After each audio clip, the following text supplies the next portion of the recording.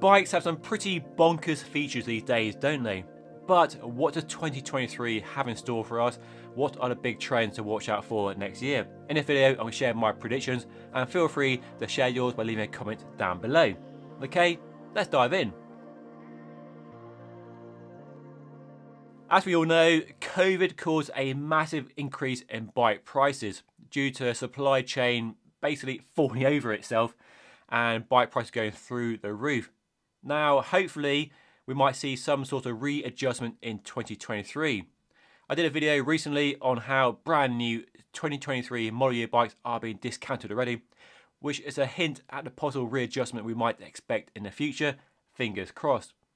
So supply definitely went down and demand went up during COVID, but it appears the opposite is happening. Supply has gone back to some sort of relative normality, but demand has slowed down. But there's still a healthy demand for bikes because cycling will always be popular. But this rebalancing of supply and demand might see, hopefully, fingers crossed here, that bike prices do come down over the next 12 months. This definitely perhaps more of a hopeful trend we'll see next year. I don't know how much we'll actually see bike prices come down, because one thing I know from my 40 years on the planet is that prices of everything go up, but they rarely come back down again.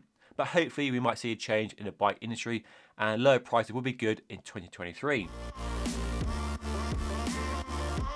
I said it before, but I reckon we've hit peak aero, as in bikes are getting as aero as they're likely to get with current technology and the UCI's fairly restrictive rules around bike design. And we see evidence of this with every brand new aero bike launch, because the claimed gains made for their bikes are usually pretty small, and definitely smaller than say 5 or 10 years ago, when the leaps forward being made were definitely bigger than they are now.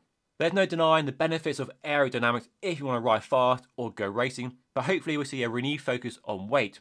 Now, of course, weight isn't everything, but it's clear many people watching are upset by the weight of modern road bikes compared to what was available 10 years ago.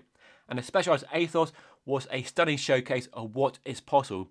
So the Athos is a super lightweight, crazy disc brake road bike, and definitely shows what's possible with carbon fibre despite disc brakes, electronic gears and other gizmos. No aero on that bike though, definitely a stripped back classic road bike for racing or grand tours or whatever you want to do with it. So hopefully we might see more bike brands respond to the Athos, and we are starting to see the weight of aero bikes become lower and lower. The new Giant Propel is a good example of an aero bike that's now as light as a normal road bike from just a few years ago. When the first Specialized Tarmac SO6 disc brake bike came out, it was about 6.8, 6.9 kilos in a top end build. But now, a few years later, you can get an aerodynamic road race bike that's the same weight as that bike from a few years ago. So it really shows the progress made with aero bikes, and hopefully we'll have more of that in 2023. Gravel is definitely here to stay and isn't a fad, but I do see the gravel category being stretched and splitting into two distinct camps in 2023, and we're seeing a sign of this already this year. So we'll have bike design for racing, so weight, aero, minimal tyre clearance and no concession to versatility being the key focus for their bikes. Then on the other side, adventure bike packing options with massive tyre clearance, relaxed geometry, definitely taking a leaf out of the mountain bike book, as the BMC showed is so good, and more mounts for bags and bottles and everything you want to take on a bike packing adventure. So two distinct camps for racing and for adventure and enjoyment of riding bikes, and I see these two camps becoming more cemented in the bike world going forward. The question is, how fast and how aero can those race bikes get, and how close can they be to a road bike without being a road bike, as I found that Canyon Ultimate will take a gravel tyre even though it's officially a road bike. And how capable and how versatile can a gravel bike really be? How big can you go on the tyres? How slack can you go on the geometry? I think there's definitely more to play with there, and we'll hopefully see some exciting bikes in 2023. Whether you like them or not, e-bikes are big business and hugely popular and selling in fast numbers. And one development in 2023 I'm really excited about. Currently, e-bikes are big, heavy and pretty noisy, but that could all change thanks to a motor from TQ. It's really clever. Just 2 moving parts means it's really compact, it's lightweight, and best of all, it makes no noise at all. Now, it's not as powerful as the bigger motors available, but if you have a lightweight e-bike, you don't need so much power and get away with a lower power motor. That also means you can have a smaller battery, and that makes the whole bike lighter.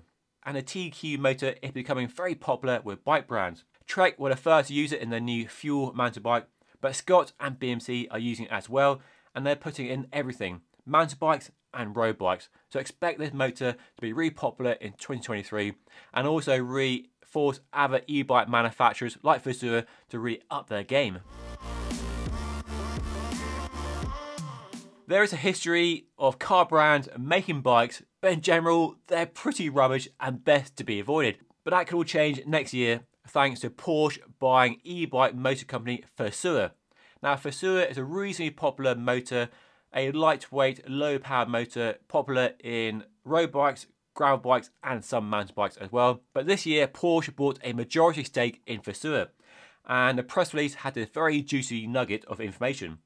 The first joint venture will develop, manufacture, and distribute a future generation of high-quality Porsche e-bikes. So there it is, in black and white, Porsche is going to make an e-bike.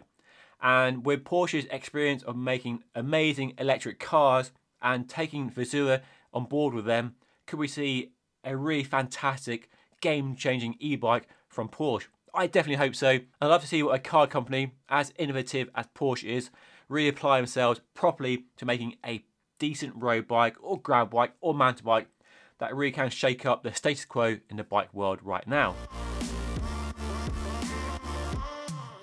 To anguish cries of the nothing more than 90s mountain bikes, expect to see more suspension on gravel bikes next year. Now, personally, based on my testing experience so far, a bit of suspension on a gravel bike is a good thing without it being a mountain bike or making you think you should be on a mountain bike instead. As with mountain bike suspension, you have a smoother ride, more comfort, and a faster ride over rough gravel. So this year we had the RockShox Rudy suspension fork, which was very good. And if you remember 2 or 3 years ago, Fox came out with a similar product, but they've updated it this year. And I have one in my hands right now, going on a bike very soon. This is a brand new, short travel, lightweight, very bling looking suspension product. So now Fox has a suspension fork to rival the RockShox, and we have 2 really good options in the market. So will we see more bikes being spec'd with suspension forks like this in 2023? We had a glimpse of the future from a mountain bike company, the YT Scepter, my review video linked down below, and that's a fantastic riding bike, mountain bike geometry, suspension fork, a good package for off-road shenanigans. So there will be a review of it coming very soon. Make sure you subscribe to the channel if you want to see that. Should be exciting to see what it's all about. Very orange as well, isn't it? So for people like myself who want to take their gravel bike to the limit and ride them on terrain perhaps not designed for a gravel bike, I can see suspension becoming more popular. Suspension forks are one option. There is of course a full suspension, and we have the BMC ERS, which has front and rear suspension or cushioning. Then of course the new Specialized Diverge STR with a future shock at both ends of the bike. That bike definitely caused some division in the comments of my video of that bike. I predict we will see more bikes like that, really pushing the boundaries of what's possible and what's acceptable in the gravel bike market. Let me know what you think of the trend prediction by leaving a comment down below, and if there's any I've missed as well. And if you want to see some of the bikes I'm excited to ride and review next year here at Just Ride Bikes, then watch the video right here. And don't forget to subscribe by hitting the button right here. But that's all for now. Thank you so much for watching. I'll see you again very soon.